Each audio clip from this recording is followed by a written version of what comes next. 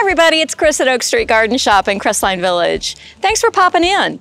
Wanted to show you a few planters we've got here today. The 4th of July holiday is coming up. Do you need to bring something to a family get-together? Look at these. We've got liners that you can just pull out and take with you. Going to the lake? Perfect to put on the table. We'll be closed this weekend, just a heads up, Saturday, Sunday, and Monday for the holiday. So come see us ahead of time to get one of these. And if there are other holidays coming up that you need help with, let us know. We're here Monday through Saturday from 9 to 5:30.